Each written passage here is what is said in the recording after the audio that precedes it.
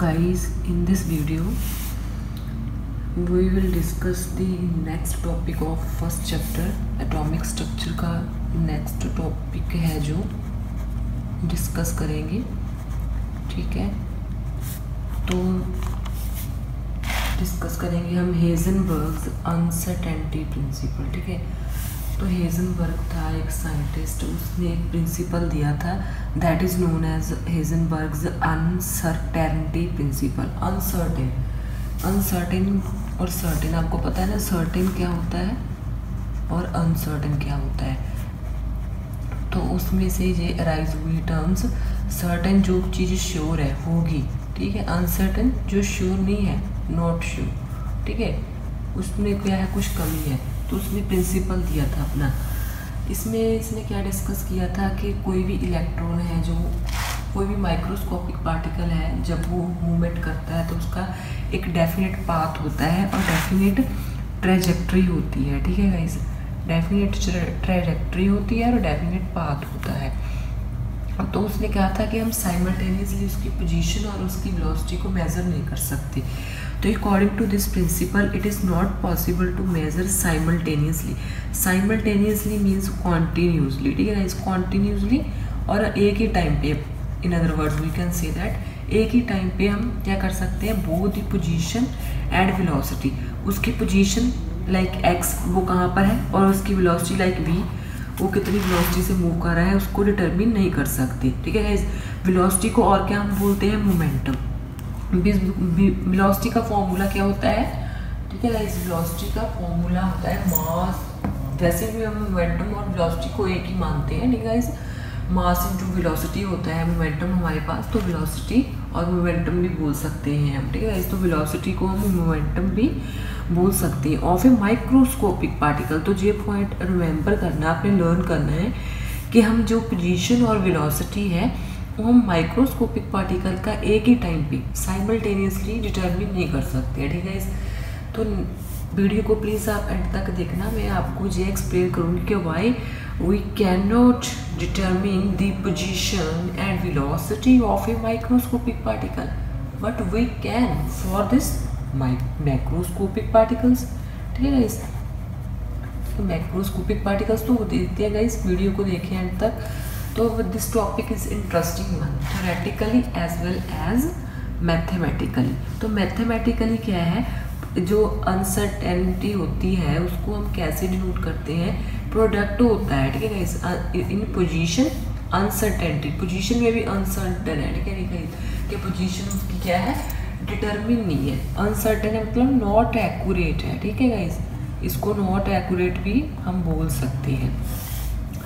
In position and momentum is always constant. ठीक है guys, तो दोनों चीज़ों का जो प्रोडक्ट होता है, पोजीशन और मोमेंटम में अनसर्टेन का प्रोडक्ट होता है, वो ऑलवेज कांस्टेंट होता है। ठीक है guys, but is greater than and equal to, इस साइन का मतलब है greater than and equal to h/4π, that is the integral multiple value. ठीक है गाइस, तो इंटीग्रल मल्टीपल वैल्यू है।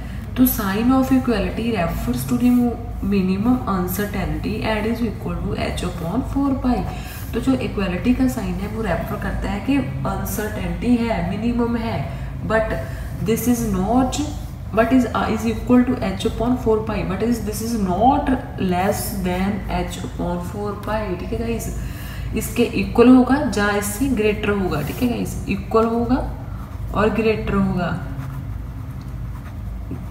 किससे, h/4π किसे, बट इसके लेस नहीं होगा, लेस नहीं होगा। ठीक है गाइस, तो इसका प्रोडक्ट है। तो हम ये जो क्या है कि जो प्रोडक्ट है x का है और मोमेंटम p का है, जो मोमेंटम क्या होता है, मास इनटू वेलोसिटी। ठीक है, जो उसकी कॉन्स्टेंसी है प्रोडक्ट ऑफ अनसर्टेनिटी। ठीक है गाइस, अनसर्टेनिटी सॉरी। तो इफ हम कंसिडर कर लेते हैं, if delta x means change, ठीक है गाइस, जो चेंज है पोजीशन में स्मॉल है, it means position of particle is measured accurately. ठीक है, तो मान लो अनसर्टेन जो कंडीशन है उसमें स्मॉल है पोजीशन में, तो उसकी हम पोजीशन को एक्यूरेटली मेजर कर सकते हैं। On the other hand delta P would be large, तो डेल्टा पी लार्ज होगा। ठीक है, तो लार्ज अनसर्टेनिटी होगी इन इट्स मोमेंटम। तो nextly if delta P is small, जो एक को कंसिडर हम कर रहे हैं स्मॉल, दूसरे को लार्ज, एक को स्मॉल दूसरे को लार्ज, तो if delta P is small, momentum is small, momentum is measured accurately, तो उसको एक्यूरेटली मेजर करेंगे, उसकी पोजीशन में क्या होगी, अनसर्टन कंडीशन नहीं होगी। Delta x would be large then, position में अनसर्टेनिटी होगी।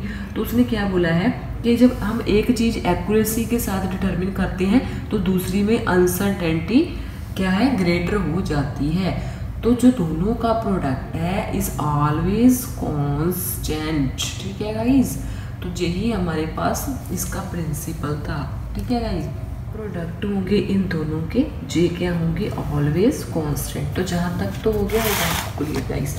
तो हम नेक्स्ट कंसीडर कर लेते हैं इसका physical concept of uncertainty principle. तो फिजिकली कैसे हम डिटरमिन करते हैं, एक हमने क्या है, इसे हम जो डायग्राम के साथ कंसीडर करते हैं, determining position and velocity of an object. कोई भी ऑब्जेक्ट है गाइस, ठीक है गाइस, ये हमारे पास क्या है, ऑब्जेक्ट है। तो इसमें क्या है, हमने फोटोन ऑफ लाइट इंसिडेंट किया, ठीक है गाइस। तो माइक्रोस्कोप के साथ हम देख रहे हैं, तो फोटोन ऑफ लाइट हमने इंसिडेंट किया, तो इसका ओरिजिनल पाथ था इलेक्ट्रॉन का जे वाला, ठीक है गाइस। जे मान लो इलेक्ट्रॉन ऑब्जेक्ट है हमारे पास, ऑब्जेक्ट क्या है हमारे पास, इलेक्ट्रॉन, ठीक है, that is the microscopic particle. तो जो ओरिजिनल पाथ है इसका जे था इलेक्ट्रॉन का, बट जो इंसिडेंट अपने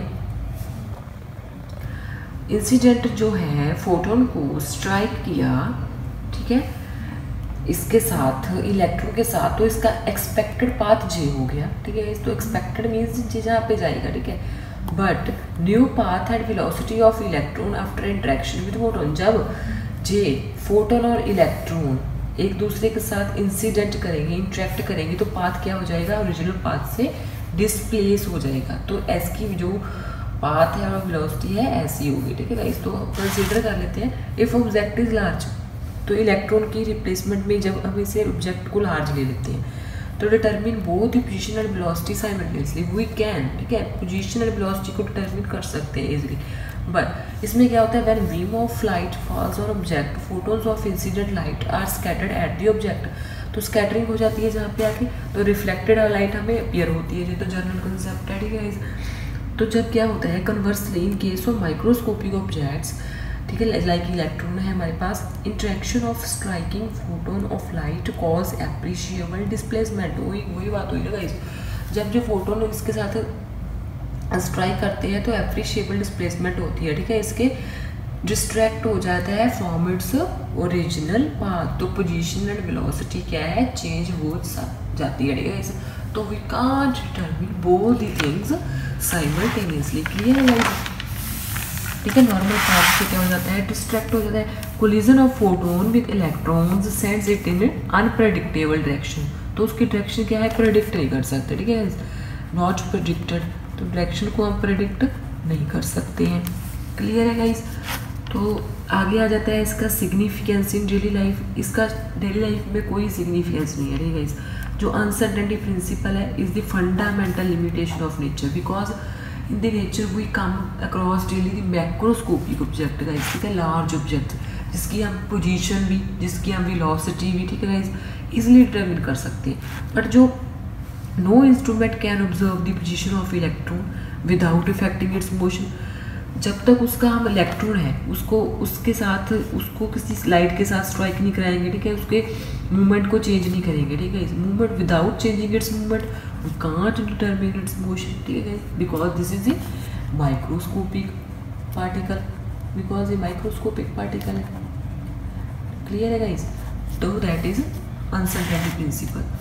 तो नेक्स्ट हमारे पास है जो हमने इसमें डिस्कस किया था, ठीक है, इसमें जो जे वाला फॉर्मूला है इसके साथ जो न्यूमेरिकल आ जाते थे, इसके बाद जो जे वाला फार्मूला होता है delta x into delta P is greater than and equal to H upon 4 पाई, ठीक है गाइस।